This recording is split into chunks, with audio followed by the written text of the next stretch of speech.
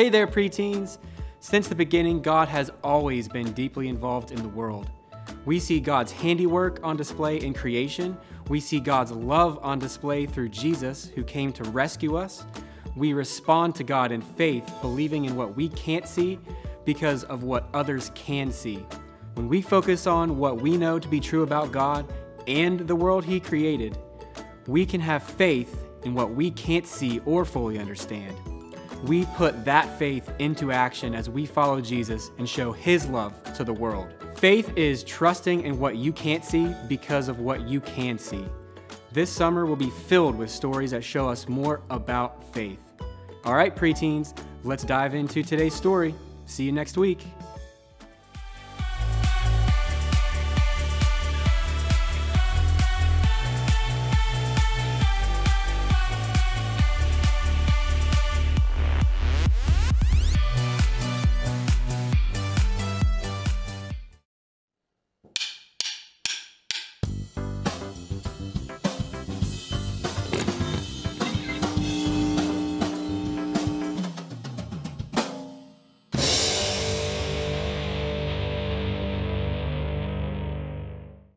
If you stepped outside right now, what would you see? Maybe you'd see high blue sky overhead filled with towering white clouds. Maybe you'd see crowds of people, each with their own unique look and flair.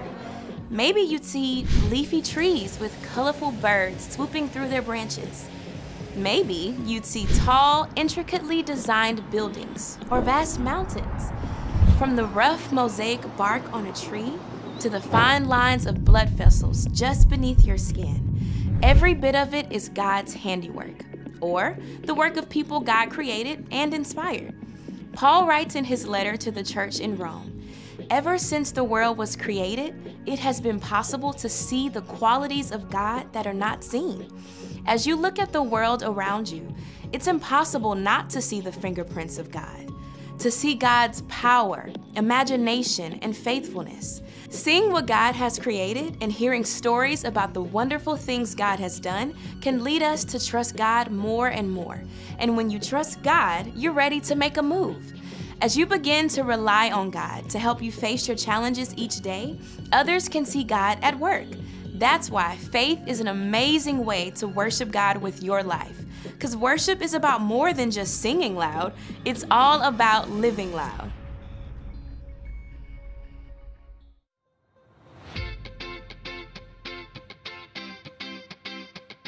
Get ready, get set, ready, set, move! You've been with me from the start. You're the one who knows my heart. You are there for me, Jesus.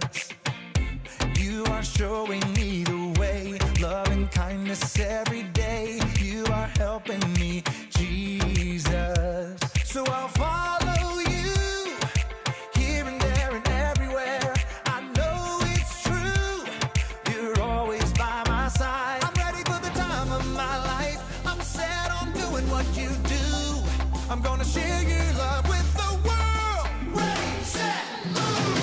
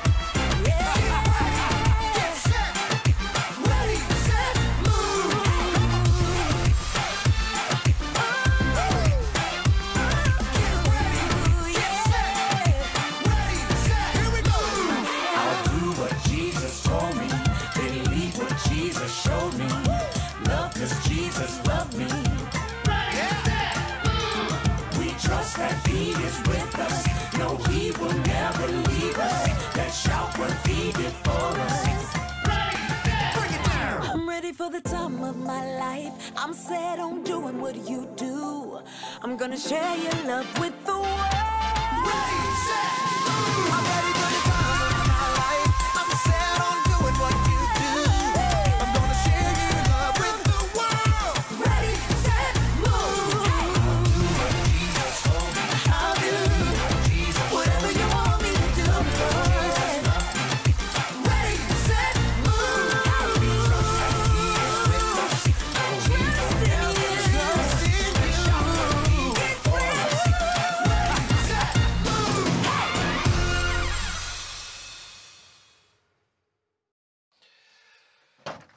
Okay. Oh. Oh. All right, all right.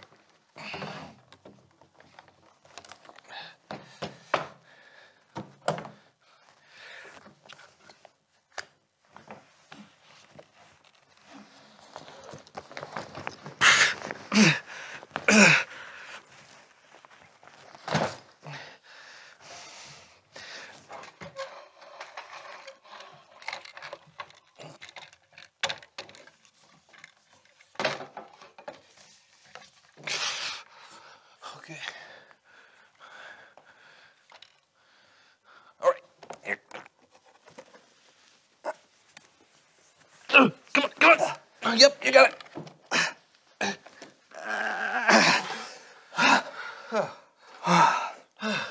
How was the trip?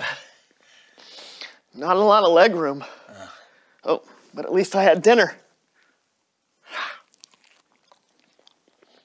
Can you hand me that drink? Yeah. I didn't pack that.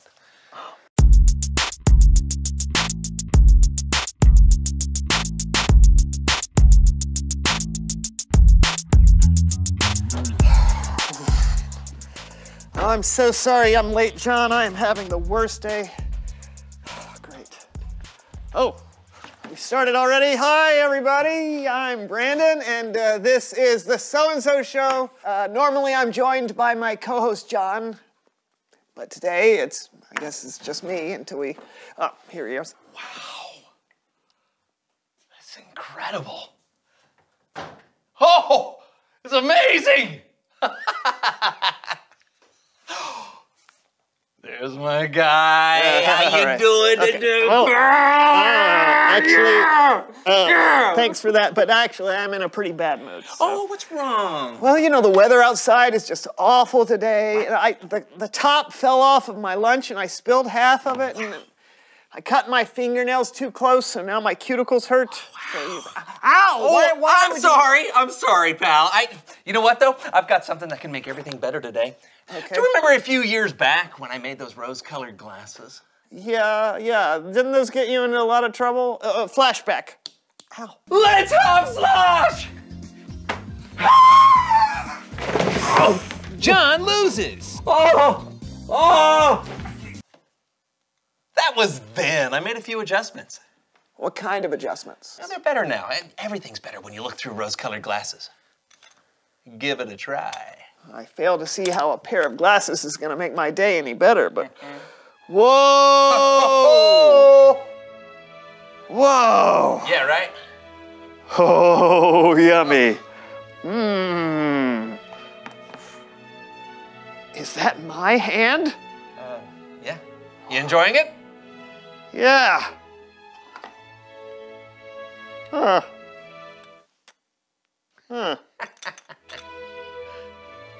Everything is so positive. Yeah, the adjustments work, right? Yeah. Cool. Ah! Whoa! What is it? Nothing. Your head. It was. So super handsome? Yeah. Sure. Look, I gotta be honest. I'm not sure I can take this level of relentless positivity. So. Oh, well, that's okay. Here, I can take Actually, back. you know what? Let me just a second. Let me get started on my lunch first. Oh. Yeah, that's a good idea. And while you fill your belly, let's fill our minds. It's Bible story time with Kellen.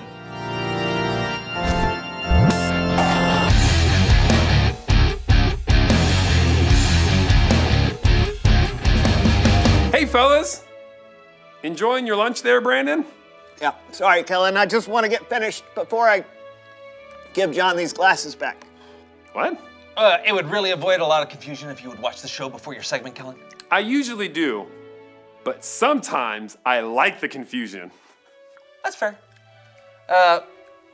What are we talking about today, Kellen? Well, we're going to be looking at the day the Apostle Paul became a follower of Jesus. You may or may not know, but Paul is a giant figure in the Bible. Ah! And I am a giant figure too! Look, it's Horvath standing next to Collins! Hey, Horvath! Hi, Collins, hi! My figure is giant. Not so tall, but very much wide. Ah. Horvath sometimes assists with the Bible story by doing exercises that help us remember it. That's right! Let's do this! All right. Okay, so Saul was on the road to Damascus. Wait! What? Who is Saul's? I thought you were telling the story of Opossum Paul. Oh, no. I mean, yes. The Apostle Paul is who we're talking about. But he had a couple of different names. Some places he was called Paul, and other places he was called Saul. So Paul and Saul are the same peoples? That's right. I understand. Are you sure? First exercise! Okay, the Saul Paul shuffle. First, you spread your legs, and then your arms apart, like this. Then you shuffle this way. I'm Saul. Then you do a 375-degree turn. Then you shuffle back. I'm Paul. We do this 5 times degrees. Wait, what? Go! Okay. 1. 4. Juice Newton. 375 degrees. All right, what did Paul Saul do next? Well, let's just go with Saul today. Let's do this, Okay. Saul. Okay. Before he met Jesus, Saul was actually a pretty scary guy. He would seek out followers of Jesus and have them thrown in jail. That's bad. Yes, it was. You see, Saul didn't believe Jesus was who he said he was. So, one day, Saul and some of his friends set out on the road to Damascus where they were hoping to find Jesus followers to arrest. Ah! Second exercise! The Damascus 5K in place, half marathon, fun run. That's not fun. We run in place for 5K miles. Go! 1, 17, Goose Down Pillow, Austin Pfeffer Incorporated, That's not a word. Bluto. 5 miles, Kay! Where are we? Are we in Damascus yet, Kellens? Are we? No, we are not. But Saul, at this point, Saul and his friends were traveling on the road to Damascus when suddenly a huge light from heaven flashed around Saul. Oh! I know what that is! He's doing the final pose down at the Mr. Galaxticon Muscle Expo.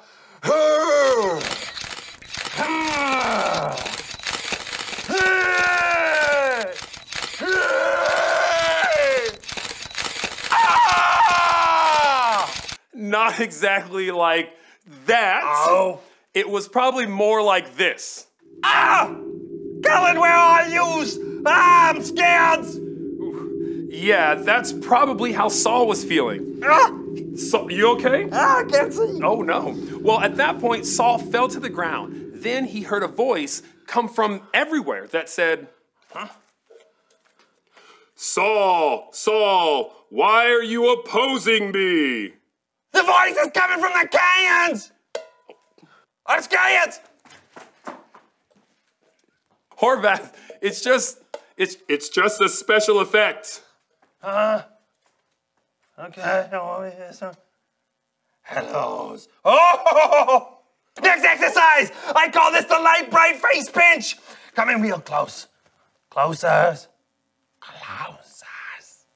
First, you start with your face like a light bright is shining on your face and you squint your eyes like this.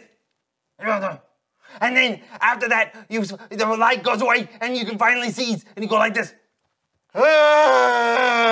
We'll do this 148,627 times. Ready? That's goes.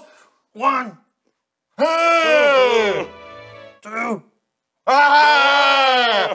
5. 148,000 in the other half of the number. I can't remember.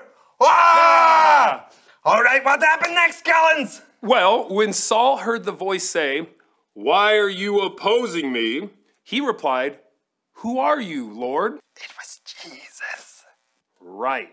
The voice said, "I am Jesus. I am the one you are opposing. Now get up and go into the city. There you will be told what you must do." Whoa! After that, Saul got up and opened his eyes, but he couldn't see a thing. Not even his shoes? Nothing. Whoa! His friends had to lead him into the city of Damascus. Saul couldn't see. For 3 days, he didn't eat or drink anything. What happened next? What happened next? Did he eat on the 4th days? At least some sandwiches? Or a Hot Pocket? Well, oh, that's good. But actually, we'll talk about what else happened to Saul next time. Oh no, a cliffhangers!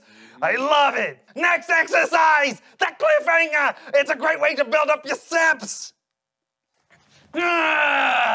Cliffhangings. Okay, spoiler alert. Saul, who was also called Paul, ends up being one of the good guys. After he met Jesus, it changed how he saw everything. His faith was so great. He would go on to write a lot of what we call the New Testament. That's the thing about knowing Jesus. He can help you see things in a whole new way. Help me! You're not really. No! I'm slipping! There's nothing. Oh, you Okay. cut off the cliff! Oh! You know what? I'll see you guys next time with more of Paul's story. Oh, I'm still falling! Oh, he's really going down. All right, Brandon, can I have my glasses back? Sure. Actually, you know, I don't think I need them after that. Kellen is right. You don't need rose-colored glasses. Having faith in Jesus can help you see things differently.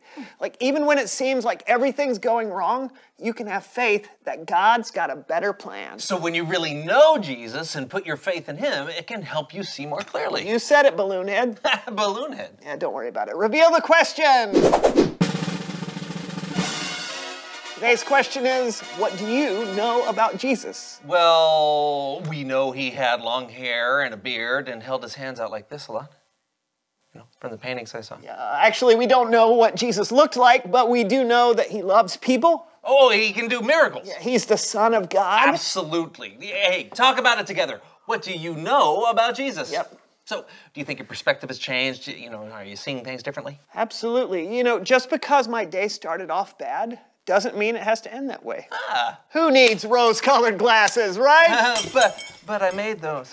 And for that, I'm grateful. Until next week, I'm Brandon. My glasses are broken. And this was the So-and-So Show. See you I broke them? Yeah, you did. I'm sorry. That's It's probably all right. when I threw them. Yeah, gravity and airspeed usually don't mix well. First pose, classic pose.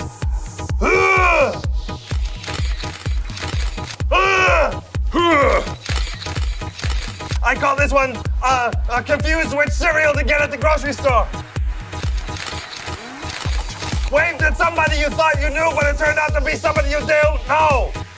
Hey! Facing the wrong direction of the cameras. I can do this one. Yeah, this is easy.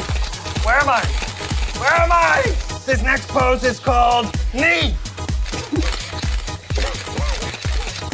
A clothing model in old Sears catalogs.